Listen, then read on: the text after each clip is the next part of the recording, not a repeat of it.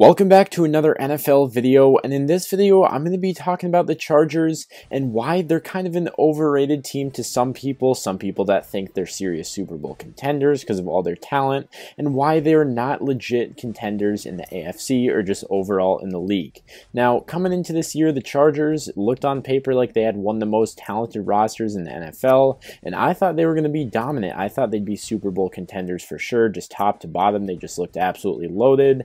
The things have changed a lot, and I'm just going to be talking about all of it. But first of all, one thing that they can't control but has definitely decimated their chances is injuries. There's a lot of guys that have been missing time. Joey Bosa, he's going to be missing a long time. J.C. Jackson, their big cornerback free agent signing, he wasn't playing as well or up to his contract, but now he's not going to be playing at all as he's out for the season. Stud left tackle Rashawn Slater, he's going to be out for the season, which will not help Herbert, because Justin Herbert, who has been banged up for a while now, he injured his rib that Thursday night football game when they were playing the Chiefs. He was able to return the next week, but just watching Justin Herbert, he does not look the same. The way they game plan is a lot different. It's a lot less throwing downfield. Maybe some of that was because Keenan Allen was out, but it's just a lot more short passes and not what Justin Herbert was doing last season, where he was just airing the ball out. And I think part of that could be he's still playing banged up, but he's playing through it because he's able to tolerate it, but he's just not that 100% Justin Herbert that we saw the first couple weeks of the season pre-rib injury.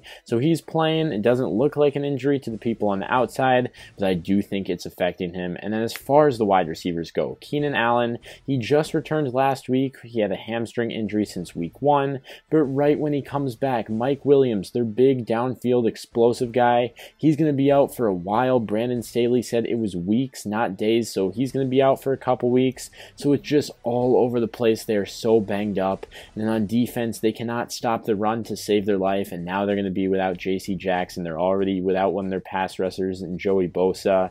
And then as far as coaching, you can get into that too. Even with the team fully healthy, there's been a couple times where Brandon Staley has nearly lost the game on him single-handedly. That's definitely going to be a topic of debate too, because Sean Payton, the rumors are swirling as the Chargers losses pile up early in the season, that Sean Payton would view the Chargers as a marquee destination to return to the league and return to coaching. So let me know your thoughts on this. The Chargers were a team I loved going into the season. The offense, the defense, everything. They got Khalil Mack too. I felt that that would be a huge addition as well, and I think it could be. I think they can put things together, but as far as the Chargers putting together a playoff run, I just don't think they're going to be able to have the pieces to get it done this year. Let me know your thoughts.